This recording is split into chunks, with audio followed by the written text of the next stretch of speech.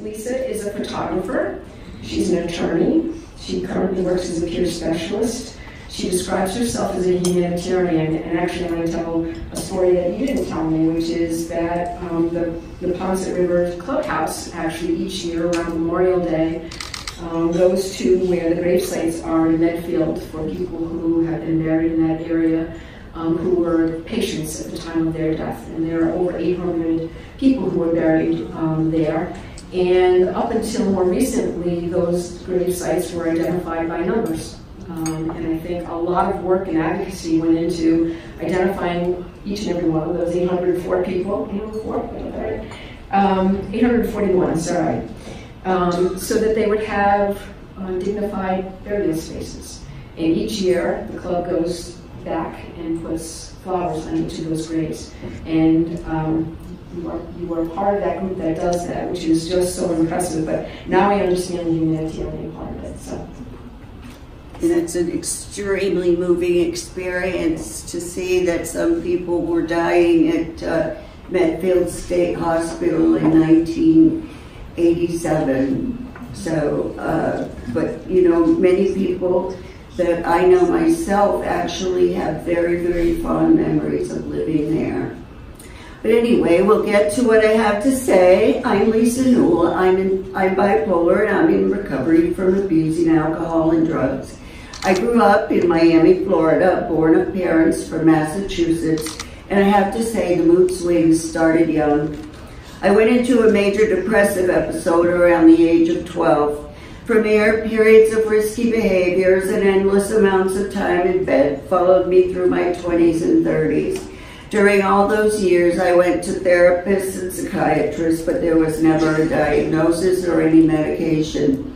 I did, however, manage to accomplish things such as an undergraduate degree in fine art from the University of Florida and a cum laude degree from law school here in Massachusetts, where I moved and never left.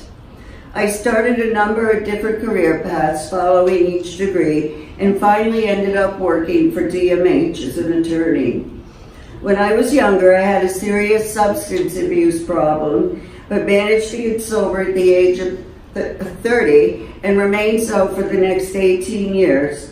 But in sobriety, the mood swings remained, and then I started working for DMH, and they were getting worse. Previous to that,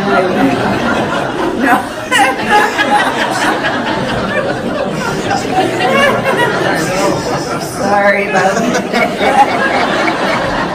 Wasn't meant that way, Previous to that, I was diagnosed as depressed and put on medication. Later on, while I had begun working there, a medical doctor prescribed a dangerous combination of drugs that took me into a psychotic break. I began hearing command voices from God and became aggressive and angry. At DMH, my relatively new supervisor came into my office one day and asked me about a witness for an upcoming hearing. I started screaming at him. I was mortified at the words that were coming out of my mouth, but I could not stop myself. He just stood there while I did all this with his mouth open and walked out, probably lucky just to escape. Afterward, I called my psychiatrist and said I needed to go to a hospital. Once there, I was immediately diagnosed as bipolar, which looking back fit the extremes in my mood swings throughout life. Fast forward to 12 years later, I'm now retired and a lot of changes have taken place. The biggest and worst thing I had done was started to drink again. For the next 10 years, I would be hospitalized over 25 times. It was the worst decision I had ever made. I was a mess. Everyone I encountered tried to help. I wanted to quit, but after 30 to 60 days, I would throw in the towel and begin the horror show anew. My depressive episodes were frequent and I went to new lows. I took my meds piecemeal, and of course they don't work well that way. The police knew me, the ambulance drivers knew me, the doctors and nurses knew me, the programs knew me, and around we go. Somehow I got DMH services and was connected to Riverside. I had my first set of workers through CBFS. My rehab advocate was Kara. I also had an employment specialist named Mike and a sobriety advocate named Jen. I do believe God sent them all into my life. I was still drinking, but tried to be semi-sober during appointments at my apartment. I continued to go to hospitals and programs while they stuck with me. It got to a point also that my family had had enough. They couldn't do this with me anymore, and I never felt so alone. Then one day I was discharged from a program after being accused of doing something I did not do. I was sitting in the back of the cab with nowhere to go. Somehow, right then, I'd had enough. I made a call to a place I'd been before, the Riverside Respite Program in Norwood. I spoke with Emily, who was the director, and asked her if she had a bed. She said yes, and that was the day my life changed. The cab took me to Respite, and I lived there for almost 2 months. I was scared, but finally committed to sobriety. I had nowhere to go, and I was homeless for the first time in my life. Emily worked hard at getting me into a Riverside dual diagnosis house called Milton Street. I ended up living there for the next year and a half. I was taking medication regularly and adjusting to sober life. While at Milton Street, I became a proud member of the Neponset River House, and it turned my life around. This is a clubhouse for people like me.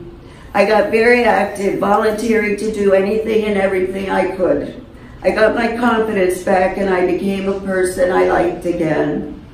And while at NRH, I became a certified peer specialist and started looking for a job again. I continued to work with Mike for employment.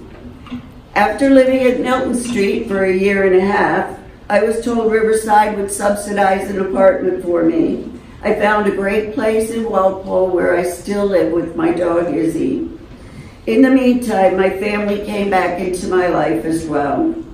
And I finally got that peer specialist job. I now work at the Respite in Norwood where my story began. I no longer need CBFS, now ACCS, but I do work with DMH, and my case manager there is Kara, who was my very first RA. And the site manager of that office is no other than Emily, who let me come into that respite. It's a small and wonderful world. Ultimately, just as all these steps were necessary to recover, the people who did and are still helping me are absolutely vital for guidance along the way. You heard in my story how there were many different programs I took advantage of. Some hold you tightly while you're still wavering, and some are like a parent taking training wheels off a bicycle. People being served and riding that bike might wobble a bit and then take off, or they might wobble and fail and need a hand up. Either way, there is someone from a service standing by, ready to fulfill the need for those like me. We have a lifelong illness that stands ready to creep back in when ignored, taking over and causing chaos in a life running smoothly. Although I'm working part-time, I still jealously guard my membership at NRH, as it's where I can always go and see my family of choice. Thank you to all of you who are taking the time to listen, and especially to those who are here today that fund the programs and services that keep me out of the hospital and on the right track. Thank you.